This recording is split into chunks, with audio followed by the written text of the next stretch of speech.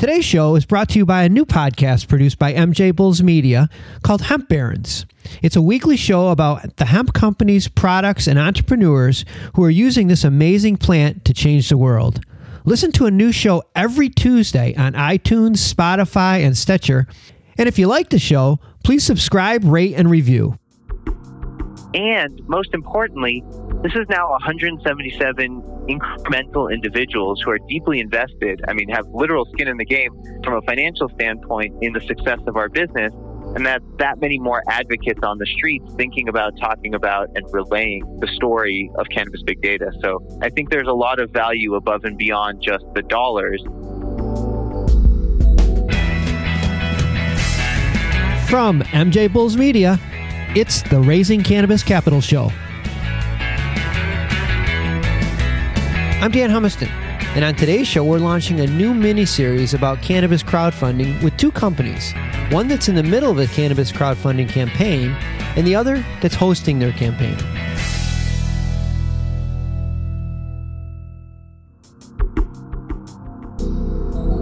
Today on Raising Cannabis Capital, we are starting a new series about cannabis crowdfunding. And to kick off the series, we are joined by two former guests, Henry Finkelstein from Cannabis Big Data and Brett Andrews from MicroVentures. Hi, guys. Hi there. Hey, how's it going, Dan?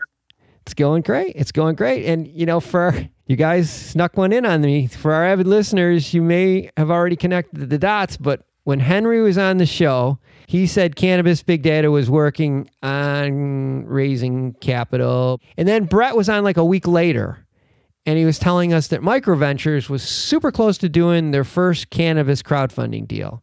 Well, you probably guessed it. MicroVentures' first cannabis crowdfunding company is Cannabis Big Data. Good job, guys, not letting the cat out of the bag.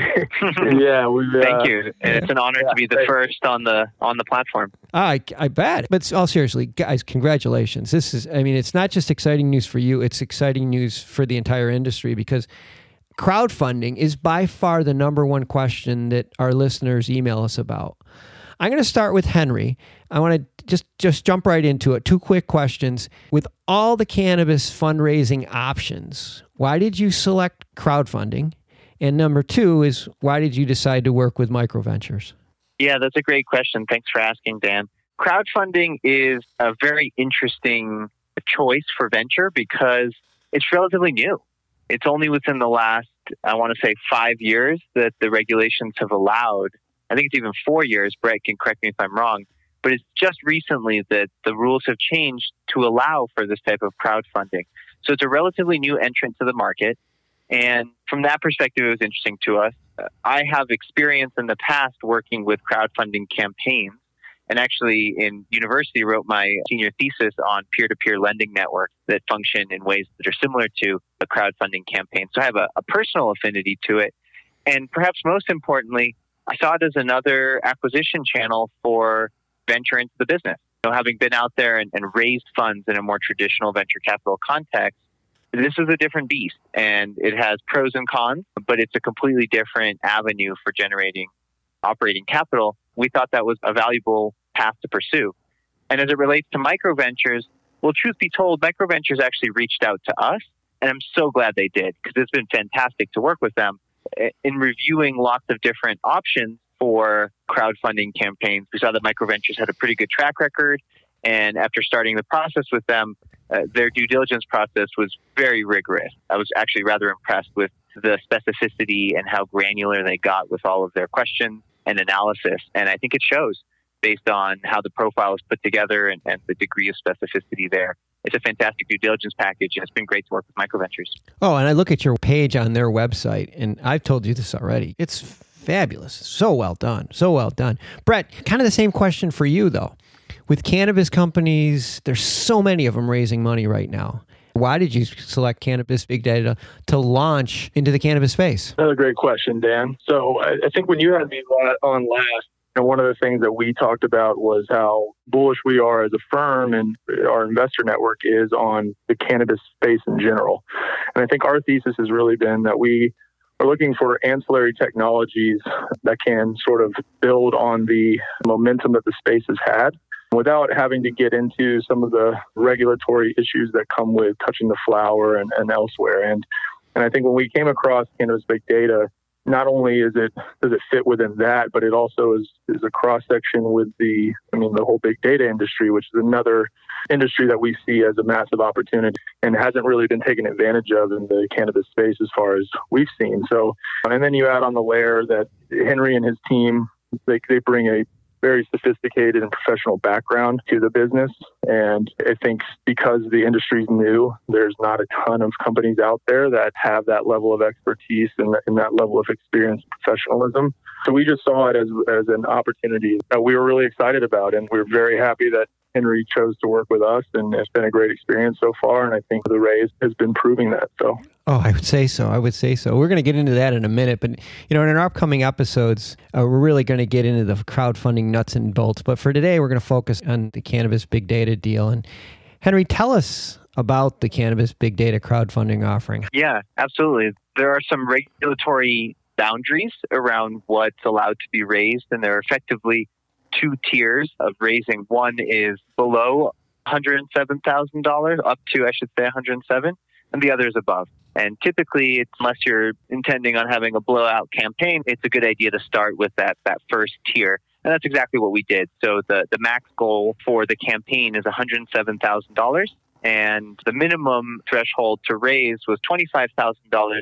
But I believe we blew through that in the first couple of days, actually, of the campaign. So it was a really fantastic launch out the gate. Oh, you're being modest here, but I have the MicroVentures website up, and I see right now that he's got 177 people have already invested in this deal. I mean, and it's almost really fantastic. Yeah, it's almost fully subscribed already. Nothing against Cannabis Big Data, because you have an awesome company, but I'm also sensing that there's a pent-up demand for investment in cannabis. Brett, are you feeling the same thing? Yeah, of course. So you touched on it, and Henry touched on it as well. So really up until the last 4 years, there hasn't been a mechanism for non-accredited investors to invest in private companies, especially ones that are in an early enough stage where there's still a lot of room for them to grow. And I think ever since the Jobs Act passed and the rules finally were issued and Reg CF has opened up, pair that with the growth of the cannabis industry as a whole, and you're certainly seeing investors out there that are wanting to get into this. Cannabis Big Data is a perfect example of it. That demand is there, and we're seeing it, and that's why we're continuing to look for other opportunities as well. But we're very happy with how the raise has gone so far for Cannabis Big Data. Yeah, I think that's a perfect example of an opportunity that investors are looking to get into, and a lot of it has to do with the fact that they're involved in the cannabis space. Henry, do you have something to add to that? Yeah, I'd love to throw something out there, and it touches on something you mentioned earlier, Dan, about the 177 investors. For those of you out there thinking about doing a crowdfunding campaign, a question that I get from other institutional investors, accredited investors writing bigger checks, is why would you go down that road, and would you want that many people on your cap table? It's worth noting that the mechanisms are such that it's not 177 individuals on the cap table. In some ways, it's much closer to an SPV structure. It's one line item on the cap table. And most importantly, this is now 177 incremental individuals who are deeply invested, have literal skin in the game from a financial standpoint in the success of our business. And that many more advocates on the streets thinking about, talking about, and relaying the story of Cannabis Big Data. So I think there's a lot of value above and beyond just the dollars. Is it a venture capital firm? No, it's a very different vehicle and a very different type of interaction. In being different, it has unique pros that other traditional capital simply does not have. Yeah, and I'm going to add to that two things. One is people can make very, very minimal investment. I think $100 is the minimum investment into this project. So some people are, they're just hoping for that grand slam home run, catch Microsoft when they first start, and they're just putting $100 in to see where it goes. The other thing is your communication is only going to be with MicroVentures. It's not like you're going to have to pick up the phone and answer 177 people's questions every day. Yeah, hopefully this has been Henry's experience. I think we go out of our way to really add as much value as we can. And that's both through the due diligence process. And, again, some of that is for us, or a lot of it is, and on behalf of our investors, but it's also for the company. Part of the process, and I've seen this happen for many companies that have gone through the Reg CF process, where going through the due diligence alone can be an exercise that's really healthy. Many companies, if they haven't raised venture before, may have not gone through it.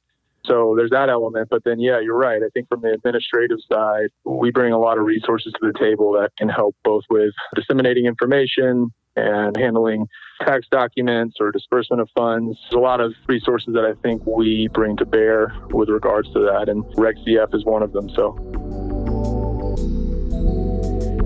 I want to take a quick break to thank all of our Raising Cannabis Capital listeners and to remind you that you can support the show by subscribing to MJBulls Premium.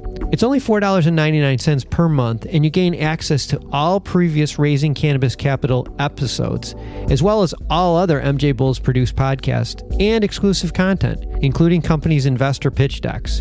Go to MJBulls.com and enter promo code RAISING to get your first month free.